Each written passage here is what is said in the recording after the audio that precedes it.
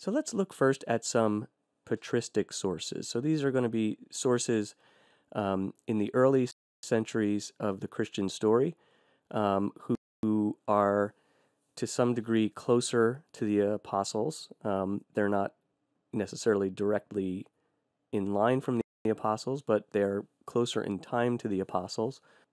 And in many streams of Christian theology, patristic sources are thought to be very important, partly because of their proximity to the apostles, partly because many of them were influential in the shaping of early basic orthodoxy, that is, the early basic confessions about God as Trinity and about Jesus as fully human and fully divine, and because they were important social and political figures in shaping the life of the church in response to their own context.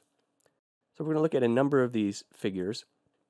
The first one we will look at is Justin Martyr. And Justin Martyr is known particularly as an early apologist. And, when we talk about apologetics or an apologist, sometimes we might have in mind certain kinds of argumentation, which might be done as apologetics. And of course, there are various ways of doing that and various kinds of argumentation. But in the broadest sense, what we mean is giving a public witness to the faith.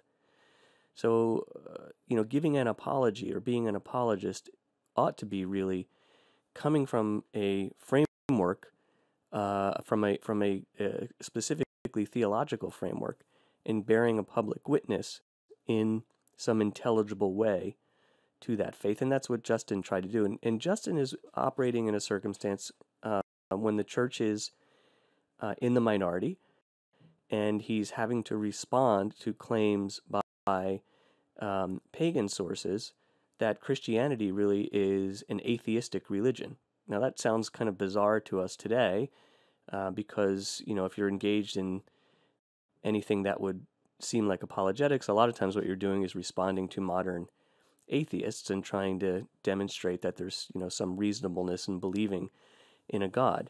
Well, certainly the pagans believed in gods, but what they argued was that the Christians didn't believe in the pagan gods, which of course they didn't, and that therefore the Christians were atheists. And they had all sorts of bizarre charges against the Christians, things like Christians eat babies, and they misinterpreted the Eucharist as eating the literal blood and body of a human being and of a baby and so on. So all sorts of things like that. But on the philosophical side, what Justin is trying to do is to show that Christian thought, Christian ways of living, are actually consistent with Greek concepts of reason. And that in fact they're more consistent with Greek concepts of reason than the pagan ways of living, and that indeed the Christian ways of living in the long run are better for society, better for the empire than the pagan ways of living. So one of the themes that I just want to mention that the book talks about is this idea of the logos. So, of course, Scripture uses this term logos, in John 1 and in various other places, and it's a reference to this principle of reason, this principle of wisdom, this principle of rationality, and of course it's a reference to Christ, the person of Christ, who is seen in these texts and in some of this early patristic thought as really the apotheosis, the ultimate source of the wisdom and reason and rationality of the universe. And what Justin tries to show is that the reason of the early pagan philosophers, some of the people we looked at last week, like Plato, really is a reflection of, an imperfect reflection of, the reason and wisdom of Christ. And he tries to show also that the God who is revealed in the Hebrew Scriptures and revealed in Christ is really the true fount of all this wisdom, and the pagan gods are not. So in terms of how we ought to live, in terms of how society ought to be structured, he's not rejecting anything that sort of is reasonable and makes sense in the pagan tradition, but he wants to show how those pieces of it connect with the Christian tradition, and how the Christian tradition, in fact, fulfills and then supersedes those other traditions. The next source we want to talk about briefly is Tertullian.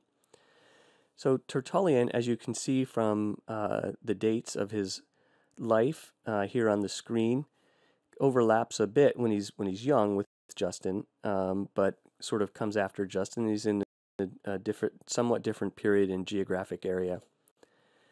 Tertullian is really often kind of presented as a foil to Justin in terms of his thought, because what Tertullian said is, well, no, I mean, the Christian revelation is utterly unique, and really Jerusalem doesn't have anything to do with Athens. His famous quote is, "What does Jerusalem have to do with Athens?" And what he means by that is that let's get away from all these pagan sources. Let's not engage so much in this project of trying to see these commonalities, and let's assert that the Christian message, the Christian theology, is really something completely unique.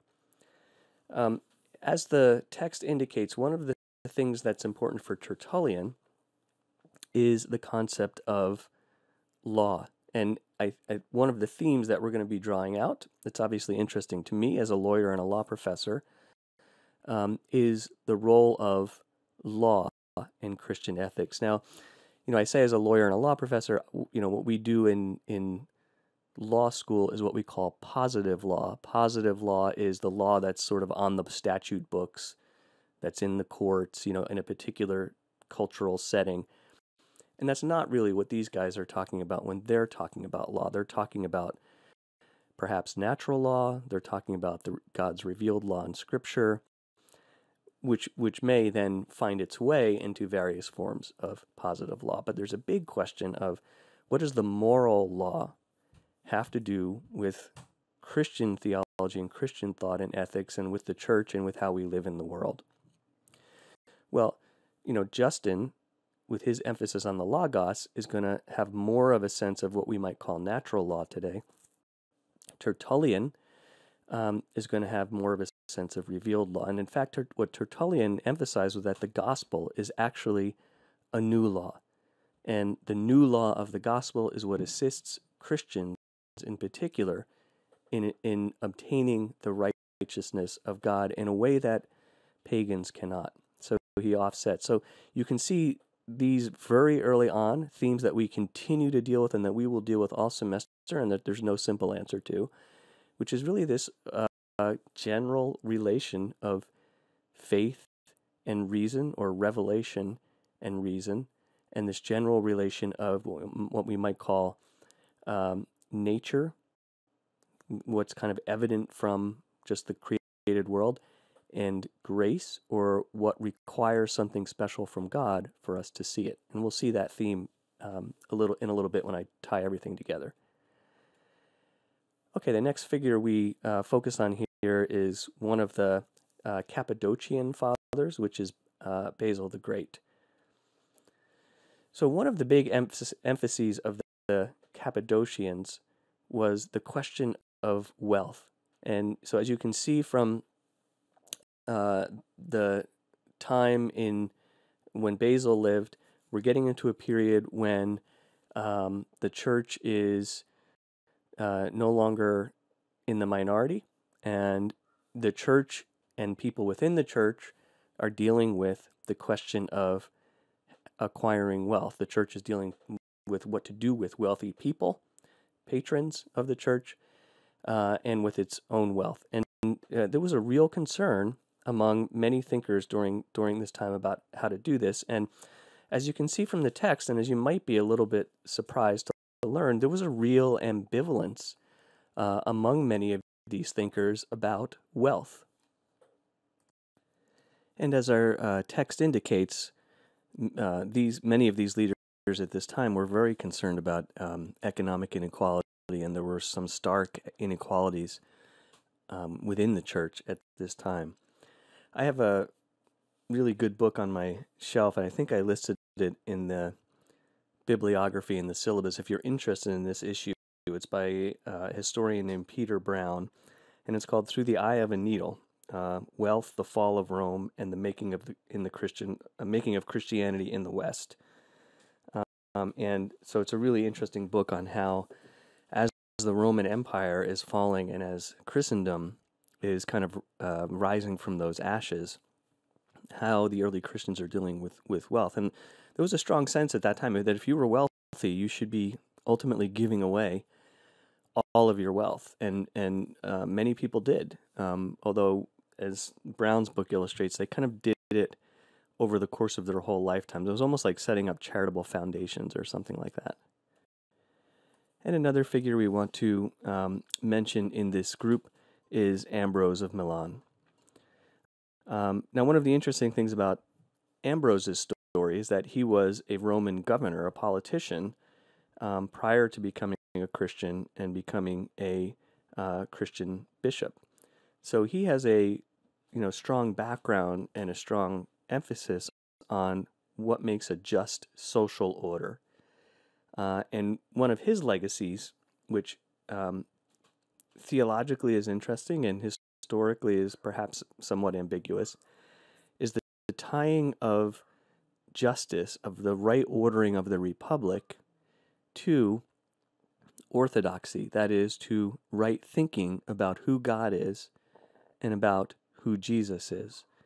And that raises some interesting questions. And I think, if we look scripturally in the Hebrew scriptures, we certainly see a strong emphasis on the fact that the society is only rightly ordered when it's rightly ordered under God and under God's law, and recognizing who God really is. Now, by the time we get to the New Testament, there's a bit more ambiguity, perhaps, about how God's people relate to secular rulers. That ambiguity is to some extent present in people like Justin Martyr and Tertullian. And as we move into the period of Christendom, there's now a sense that the secular order ought to mirror or draw from the ecclesial order. And that will be something that gets wrestled with all the way up through the Reformation and into the Reformation, and then, of course, in the modern period. So our concepts of how church relates to state are going to be very different than Ambrose's concepts were. And indeed, our whole notion of what the state is, if we're coming from a liberal democratic background, are going to be very different. And those are things that as Christian theologians and theological ethicists, we really need to think through and wrestle with and not just take for granted.